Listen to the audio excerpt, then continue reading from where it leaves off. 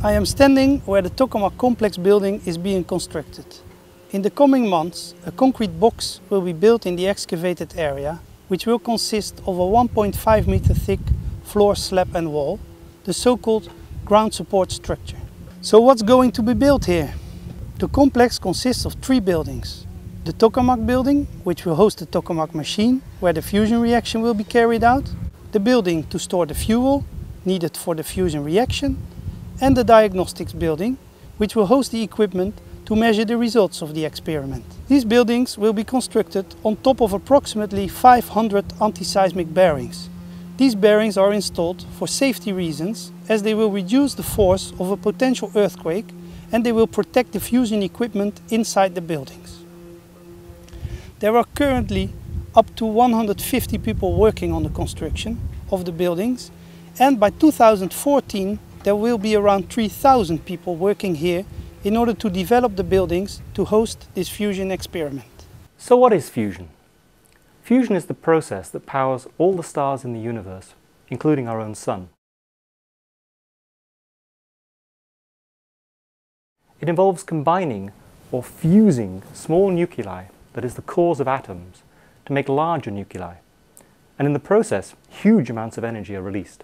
The nuclei being used for earthbound fusion are those of deuterium and tritium, both forms of hydrogen. The process is incredibly efficient. For example, 1 kilogram of this fuel is the equivalent of about 10 million kilograms of coal. And the primary waste product? It's helium, which is completely safe and non-polluting. Deuterium is freely available in seawater, and tritium can be produced from lithium, the 25th most abundant element on Earth. So, how do we make fusion happen in ITER? Well, we need to heat the deuterium and the tritium to extremely high temperatures, around 100 million degrees centigrade. At this temperature, they exist as a plasma, also known as the 4th state of matter, where the fusion reaction will occur. This reaction will take place in the huge ITER vacuum vessel, where the super-hot fusion plasma is kept away from the vessel walls, that is confined by powerful magnetic fields. The vacuum vessel is the largest component of the ITER machine.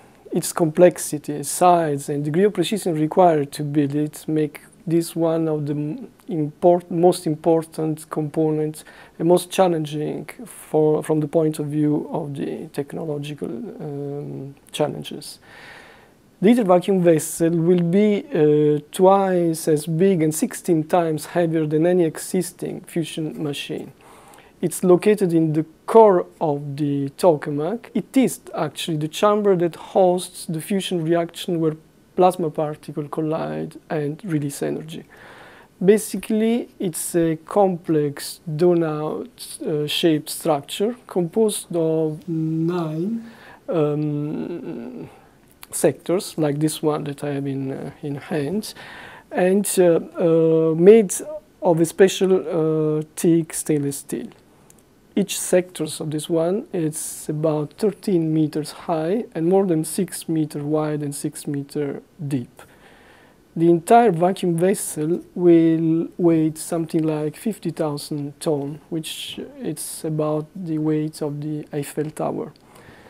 Outside of the vacuum vessel, there is toroidal superconducting magnets that will produce the intense magnetic field necessary to confine the hot particles from the wall of the vacuum vessel. There are other magnets as well, dipoloidal field coils, for example, that heat the plasma to several hundred million degrees Celsius, that is the temperature necessary to achieve fusion. The heat of the ITER fusion reaction will be removed by water that will circulate inside the shells of the vacuum vessel. In the future, the steam from the water will be used to operate a turbine which will produce electricity in the normal way. And this is the target of the fusion research that we are making.